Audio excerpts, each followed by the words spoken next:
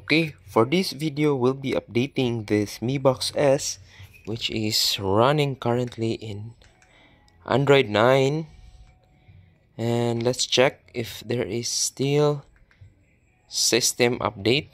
So just checking, it's already running in Android 9 and your system is up to date.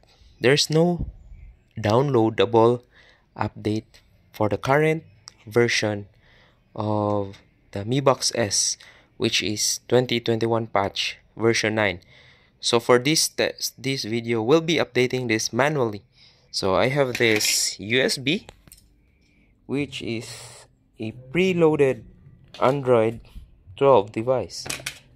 So I'm gonna remove the USB to LAN, so there's no internet right now, and just insert this and make sure that you are running this. Go to the reset, so the USB with a preloaded. Don't worry, I will share you the link where I downloaded the update file that is in here, the root of the USB. So specifically for the Mi Box S Gen 1. So you just need to reset, as you can see it, reset, erase everything. Then after erasing everything, so just wait for it. And you see the logo now, it will erase. Okay, wait for it. It's going to, erasing. Then when you see another reboot, just press the center and the back button. Pressing the center and the back button of the remote while booting the Mi Box is going to the recovery mode. So hold it as much as you can. Wait for the instruction. Now first reboot and second. And now you can see this. This is a very critical steps. So what we are going to do is this one. Apply from EXT, where our external device or our USB preloaded. So external device, update from UDisk, and click update UDisk. Then I have this update.zip file, which I will share the link on the video description. Then you just run it. So installing the system update, as you can see a while ago, there is no online update, so we are overriding the Android update for the Mi Box S.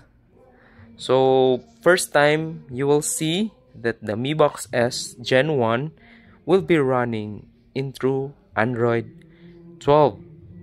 And wait, let's just wait, and as you can see it will run, and another reboot, then another cycle. So you don't need to press anything.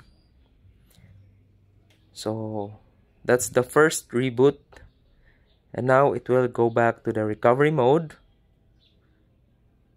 Just wait for a several, take time. Just wait for it. No command. So here the letter. So we are still using the remote. Then apply update from UDisk. Okay, so UDisk, apply update from UDisk. That's the only thing option we're choosing. So this is the same file, that is update.zip, to be shared in the links. And now installing system update. After that, it will continue to install, then the system will need to reboot. So I'm just gonna pause the video or speed it up for you. Now it's almost installing system update. It's almost finished, and it will go back to the original menu. Now update bootloader, and now you need to reboot the system. And now you can actually remove the USB disk. while rebooting and insert the Ethernet cable for the I don't use Wi-Fi for my Mi Box S. I just use the Ethernet, the USB cable. Now first time to run. A few steps just to check. Previously the Mi Box is running, now it's Android TV. Okay, so that's the difference. It means that it's already running in the Android 12 software. Okay,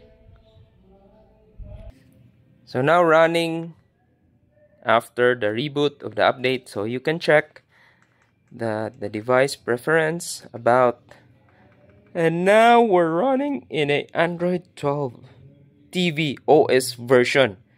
So it's absolutely to run the Android TV OS on a Mi Box S, which is a first generation.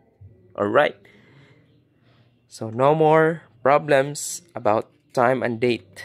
So see you around, guys. Thank you. If you learned something about this video, please share this.